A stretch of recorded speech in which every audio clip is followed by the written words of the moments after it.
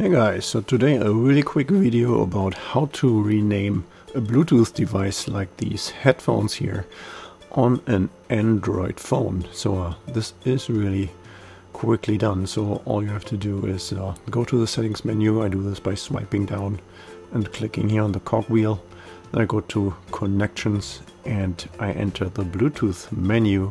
Then I enable Bluetooth, and since I've previously paired the headphones that I want to rename, I just select here on the right side the cogwheel again for the settings of these headphones, and now I'm clicking here on rename, and then the keyboard shows up and I can give these headsets or this headset now a completely different name, whatever I wish. So I'm calling this here Megas headphones. Then I confirm this to rename, and now you see if you go back, then we have renamed them successfully, and this is already it. Okay, hope this video was helpful. If you have any more questions, leave a comment below, and don't forget to check out my other videos.